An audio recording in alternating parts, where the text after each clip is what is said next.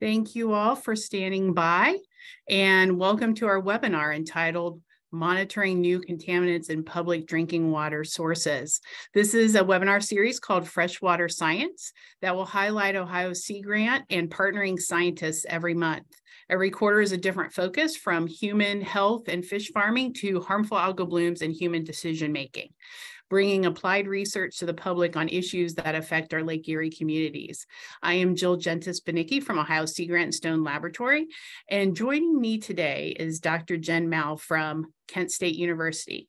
Dr. Mou is an associate professor within the Department of Biological Sciences at Kent State University. Her lab focuses on linking bacterial phylogeny with their metabolic functions in natural aquatic environments.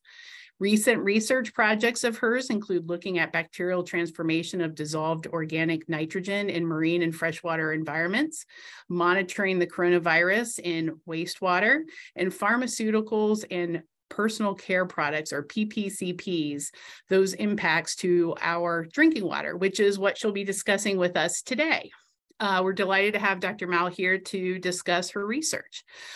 Before we do that, just a few mentions about the logistics of our webinar. During our presentation, all participants are in a listen-only mode.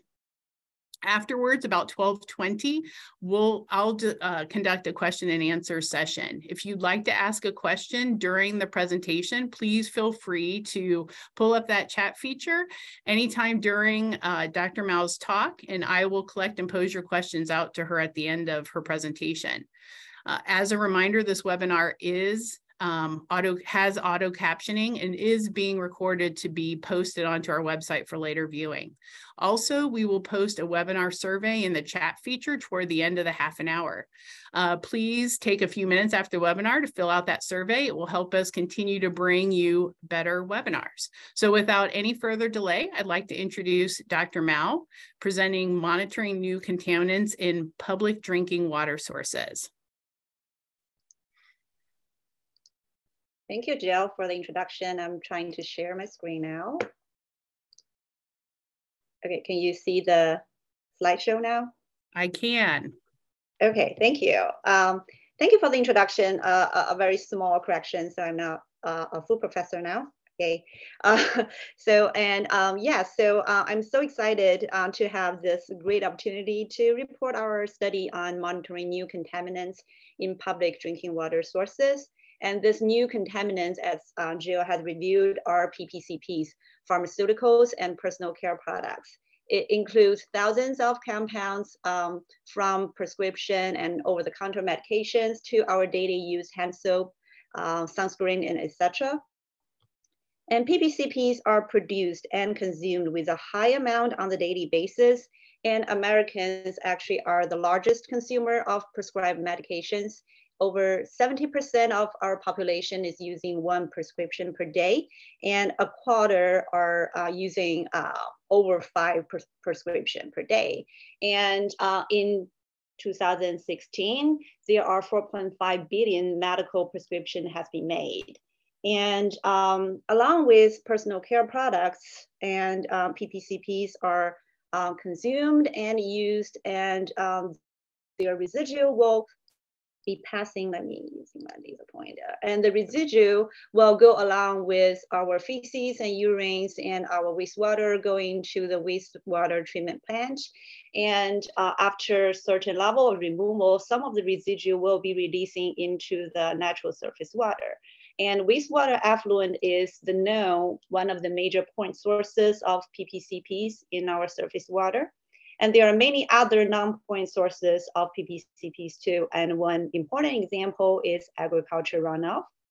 So due to the persistent use and input, it is expected that PPCPs probably have wide distribution in our surface water. And we did a meta-analysis that collected the studies of PPCPs in natural stream in the past 2 decades also. And indeed that we found that over 80% of the site that has been studied that has positive detection of PPCPs.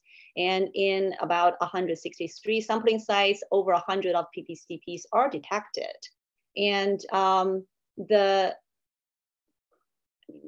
good news of this is let me remove this thing if I can. Okay, so and the measured PPCPs are typically at pretty low concentration in most of the sites. So it's at micrograms per liter level or lower, and that is much lower than the designed concentrations for some of the pharmaceutical compounds. So the question is, so they are potentially everywhere, and however, they're at very low concentration. Should we still be worried about it? The answer is yes. At least for wildlife, we already have really solid evidence to indicate that animals, including both vertebrate and invertebrate animals, especially when their size is small, exposing to environmental level concentration of PPCPs can make the problem in their immune system and development and reproduction.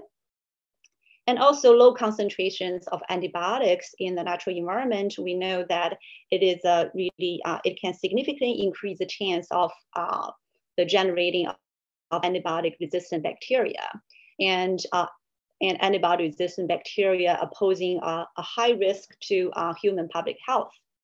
And for human perspective study, so at this low concentration of PPCPs, there's no study that's showing acute, immediately consequences of exposing to environmental level of PPCPs.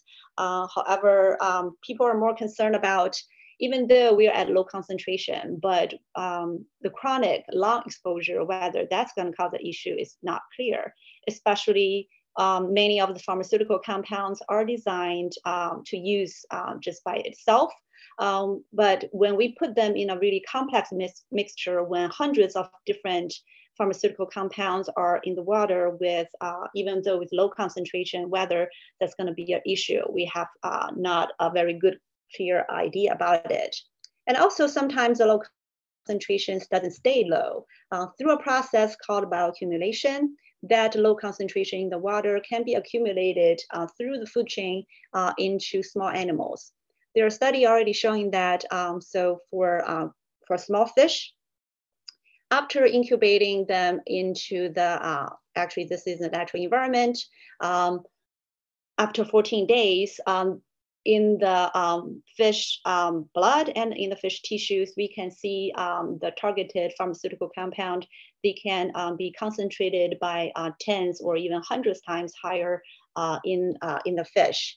And that concentration can even go higher when the food chain moving up and finally reach human if we are fishing and eat that fish. So, and another way for PPCPs that get to human is through drinking water. Once they release into the surface water, so they can be moving into our even protected drinking water sources. And we know that our current drinking water supply process, they're not designed to remove such compound. So, and their removal efficiency are not studied well. So we don't know much about whether the PPCPs will, so there's high chance that they will be in our drinking waters, the sources, but we don't know much about like how much they will be removed and whether some of them will still be present in the finished water.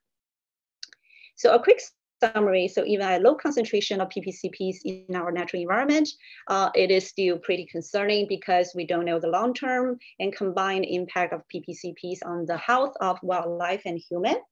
And PPCPs has been identified as contaminants of emerging concern by EPA for a while. However, the studies on PPCP natural distribution are still very, very limited. We still have very limited knowledge on their distribution. So one potential impact, one potential cause of this is because measuring PPCPs, we're talking about nanogram per liter and microgram per liter level that is very, very diluted concentration. It is very challenging for a commercial lab to measure this. It costs hundreds of dollars per sample for one compound.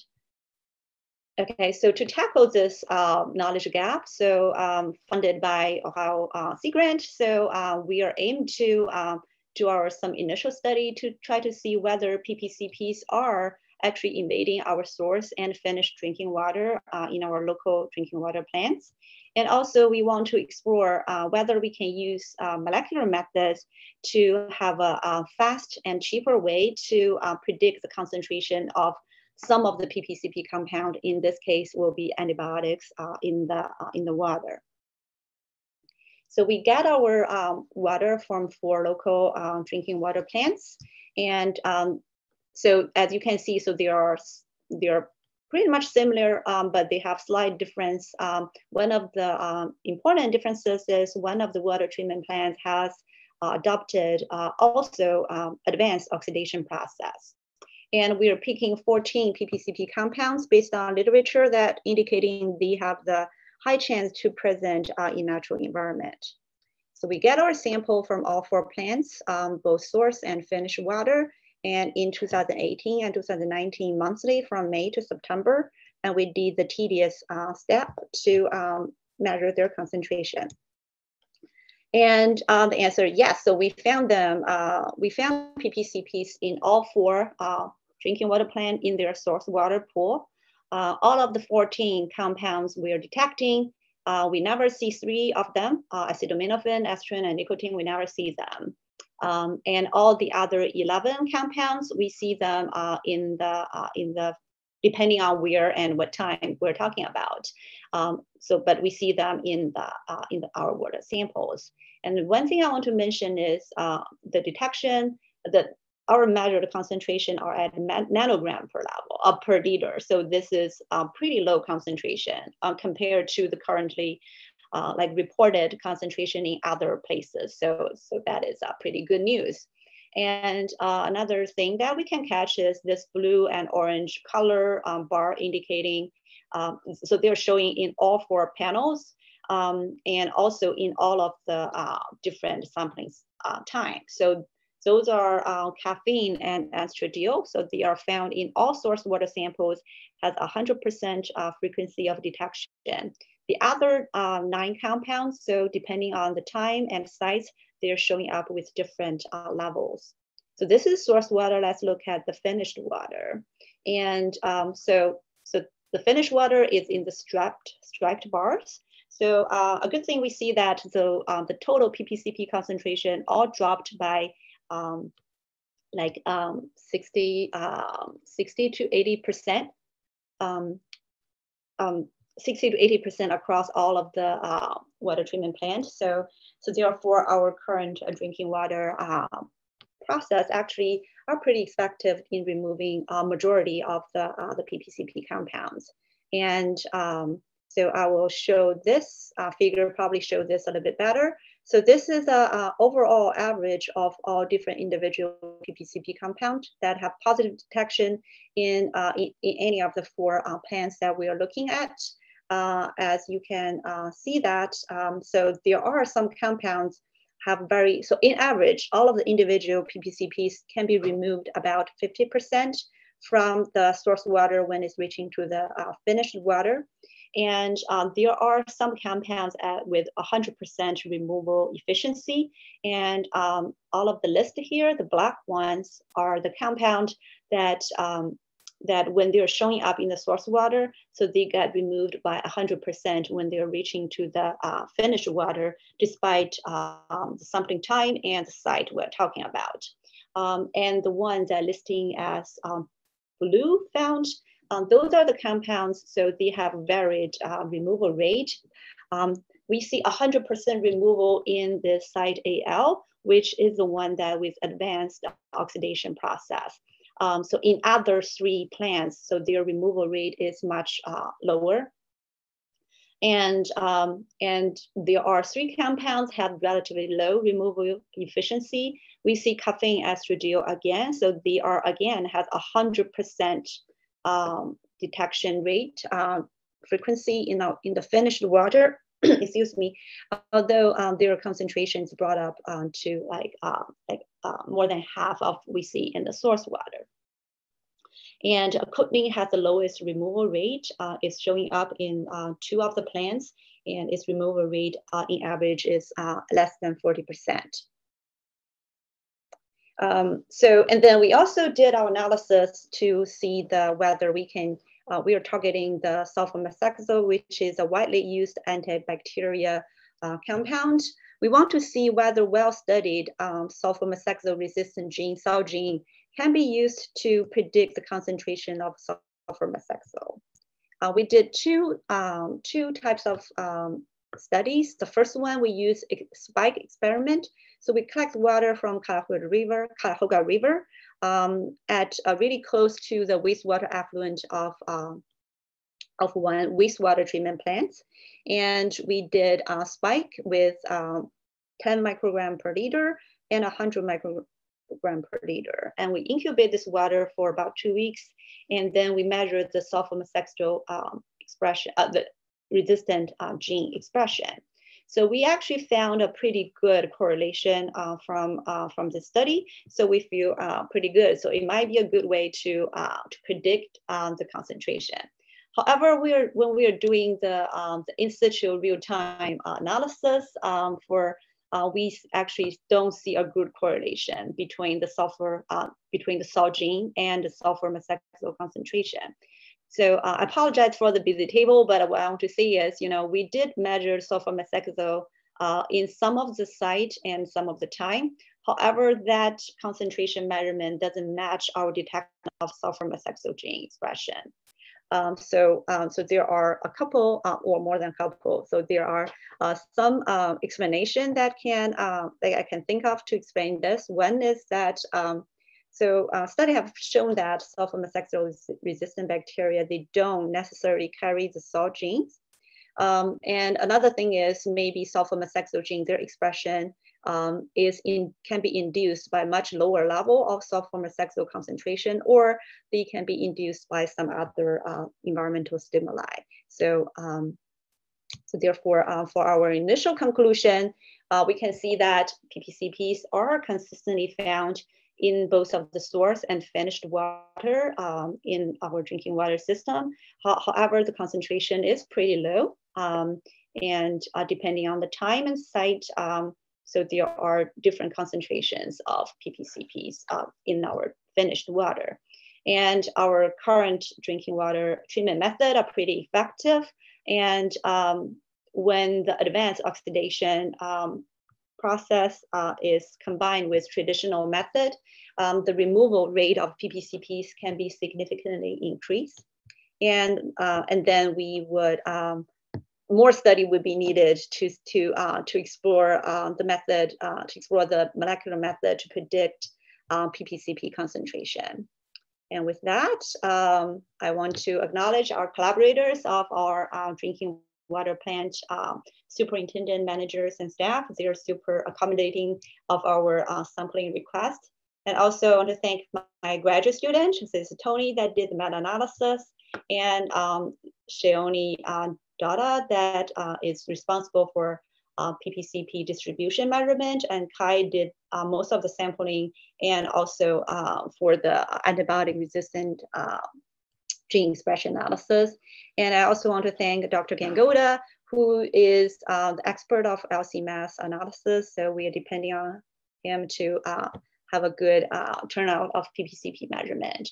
And last but not least, I want to thank our funding agency, Ohio Sea Grant. With that, I know this is very fast, but with that, I will conclude my presentation. I'll be happy to answer your question. Thank you.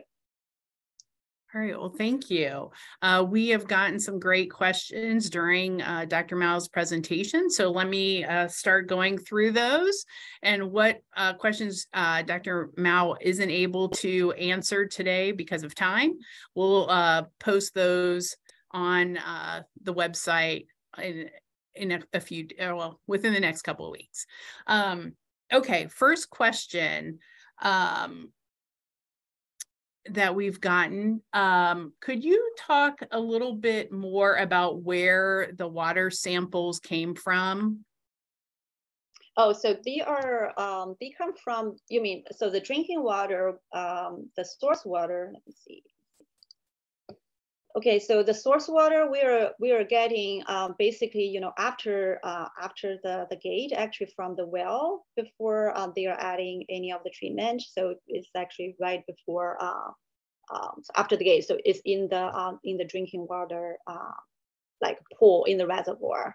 And the finished water we are getting is from the tap before their distribution. Okay. Can you talk a little bit about why you chose sulfa drugs over other antibiotics? Oh yeah, so because so we picked sulfamethoxazole to study because it is a really well studied, it's widely used antibiotics, and let me. It is really widely used antibacterial chemical compounds, and it has a really well studied sulfur methoxazole resistant genes. So therefore, we have the tools there to use, and there are many other compounds that don't have very well studied antibiotic resistant genes or the gene primers to start with. So as the initial effort, we just picked the easy access, I guess. Yeah. Okay. Could you talk a little bit about why some of the contaminants were easily removed and others weren't? Sure. So the different compounds, I didn't really list their chemical structure. So their removal, because so they're passing through the different removal process depending on the chemical structure. So some of the compounds, they are naturally easy to be removed through the initial like pack of their absorption. So that is powdered activated carbon. So a lot of those will be removed that way, and also through they are typically going through some chlorine oxidation. So depending on whether the chemical structure is very stable, some of the compounds they have the ring structure, which makes them a little bit more stable than the other. So they will be a lot more hard to remove during the process. And also there are in the filtration step, we are expecting that some biological activity would happening there. And again, depending on their chemical structure, so they will be have different, and also depending on which bacterial microorganisms that stay in the filtration system. So that's going to impact their removal. I know this is really superficial, but since I don't have I didn't really put the chemical structure here, so I can't go really into detail. But the short answer is yes. So depending on the chemical structure of different compounds is actually really impact their removal rate in the finished water. All right.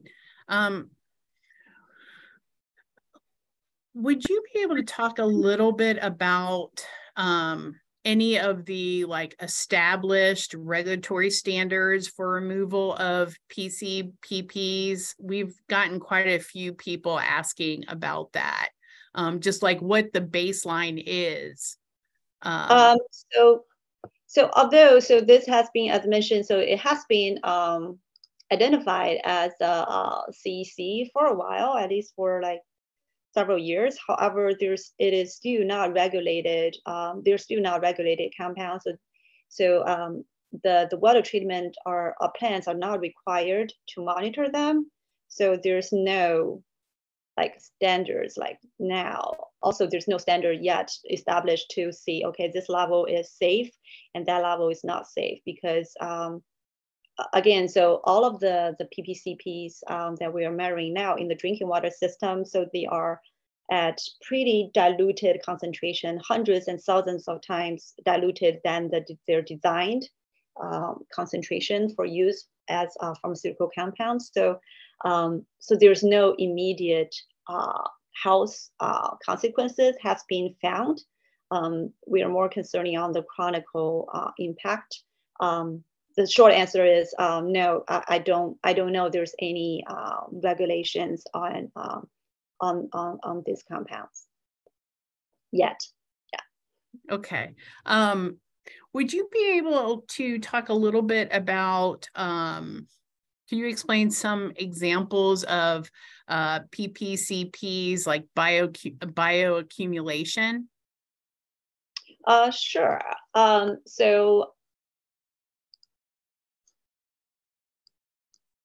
Okay, so we have, so I put two examples here, and I can show a little bit some of the, maybe I should show a new slide. So I did some like studies on estradiol and caffeine because those are the two compounds that they're showing up also in the finished water really consistently. So estradiol is a female sex hormone, and they are, so they're naturally produced by all vertebrate animals. So there are a study that has been showing that under the natural level, like under the environmental level of estradiol that has found in various environments, it can show it's reduced the reproduction rate of invertebrates because it's femalizing the animals, so it reduces the reproduction rate. And for some, especially for some invertebrate, small invertebrate animals like mussels and oysters.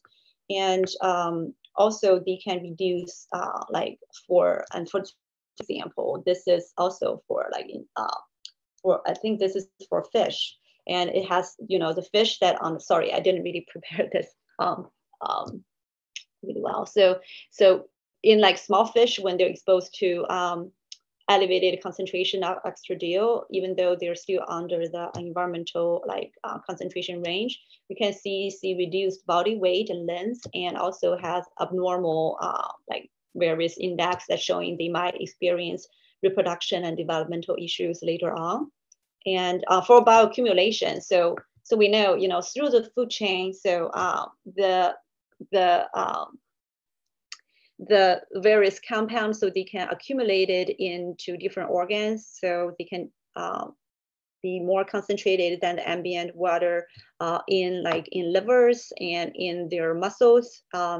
And so this is for oysters. So we have seen estradiol in a really short time when we dump oyster in the contaminated estradiol contaminated water within 48 hours. With ambient concentration of this 0.005 micromolar level. So they can, in their soft tissue, which, when we eat the oyster, we're eating their soft tissue. So they can be concentrated by more than 30 times. So that will making this to like hundreds, they will be making this to like to like much higher level, to like 1 point something micromolar. And for fish, same thing. So for the estradiol experiment, what they see that this is carp study. They're using the carp to study, and the carp muscle is, again, so that's the meat, the fillet that we're going to eat. So they did a chronicle study of that.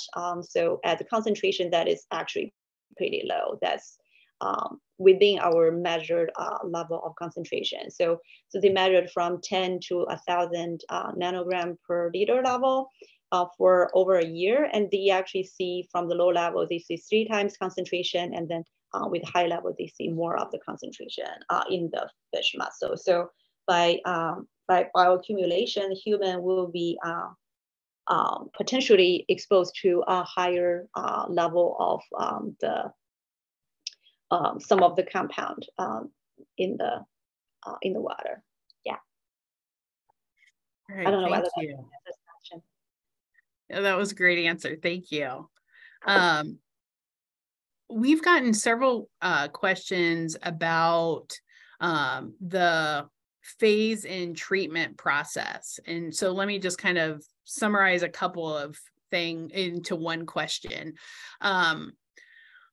Were you able to sample during each phase of a treatment process to see the effectiveness of each, for example, the addition of chlorination prior to filtration?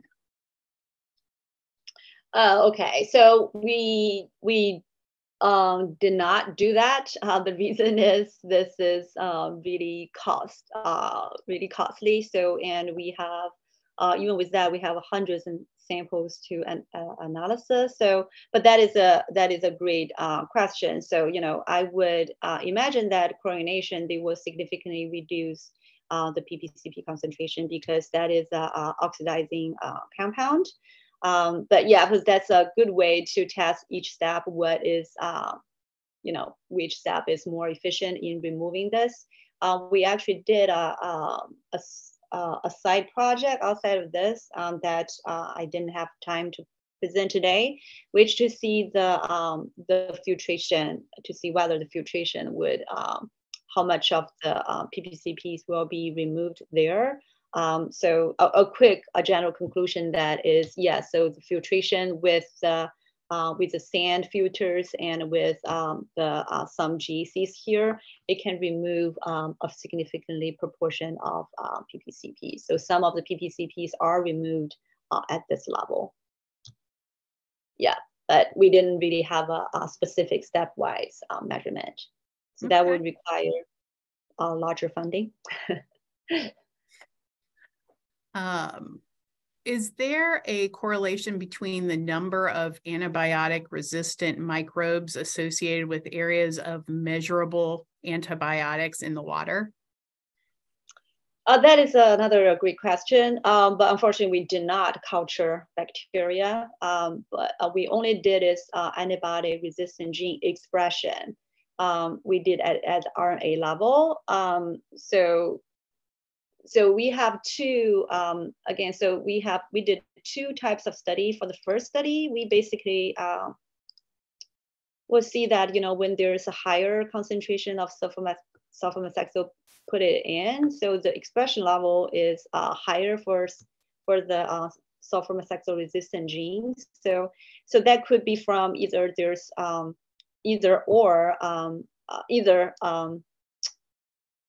there are more sulfur-methexyl resistant bacteria and they express at the same level, or they have similar amount of sulfur-methexyl resistant bacteria, but they express at higher level. So we're picking at RNA level because RNA is a more sensitive way and a more fast, immediate way than the DNA level. So however, that will not allow us to say whether there are more antibiotic-resistant bacteria when there are more antibiotic-resistant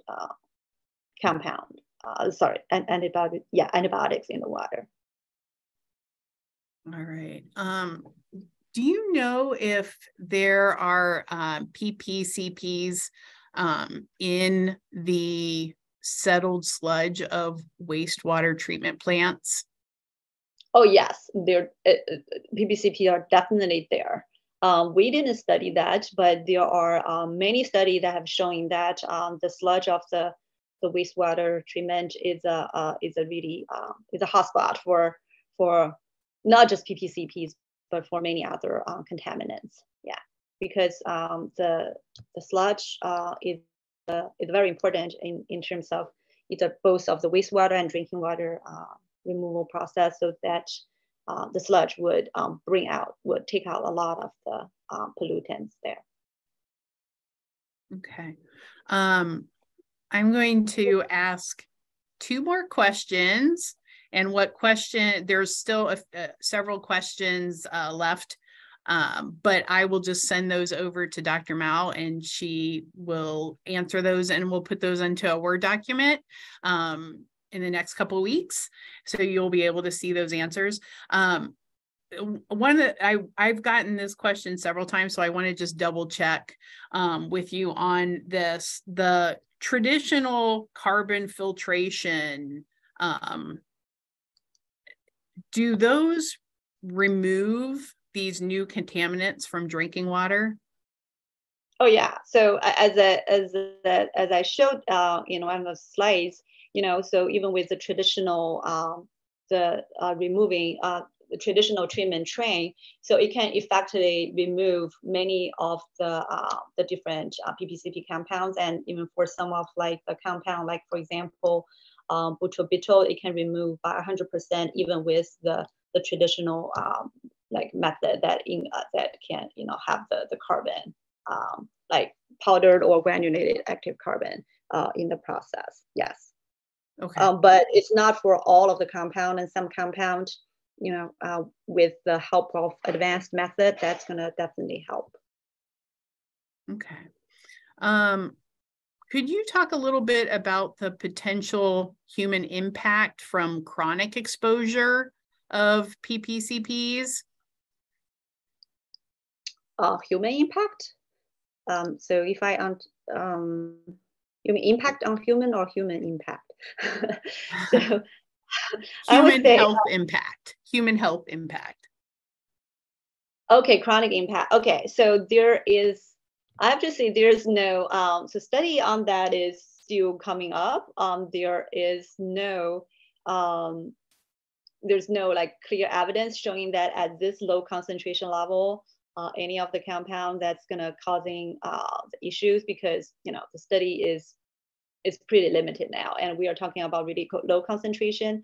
And human has a big body size, like compared to those mussels, we are like thousands times bigger. So I mean, so there's like for study on the chronic impact, that will need a much longer time. I'm not really aware any of the study that showing that at this low concentration environmental level, that has been like solid work has been done on human health impact. But we can suspect that, so if we accidentally eaten some like highly contaminated, like we're consistently eating like some highly contaminated food, so that probably, potentially would causing the problem for human health. So there is a clear concern. However, we don't know how big is the concern until further study has been done. But there are solid evidence showing, like for small animals, the impact is really obvious and more short. We can see them more short term compared to the impact on humans. All right. Well, thank you. And I realized the time, so I appreciate you going over a little bit to answer some more questions. So I will wrap up. I want to thank again Dr. Mou for her willingness to talk to us today about her research. Really an excellent discussion. Also a thank you to Christina Dickus for her work in organizing this webinar series. I would like to remind everyone that our survey URL for this webinar is in the chat feature, so please take a few minutes to fill that out. This webinar series is sponsored by Ohio Sea Grant and will continue next month with Ohio State University's Brent Songen, who will be discussing the value of Lake Erie beaches. And that registration link is in the chat.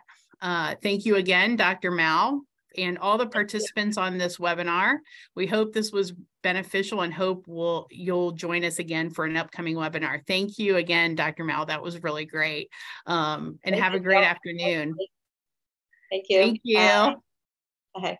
Bye.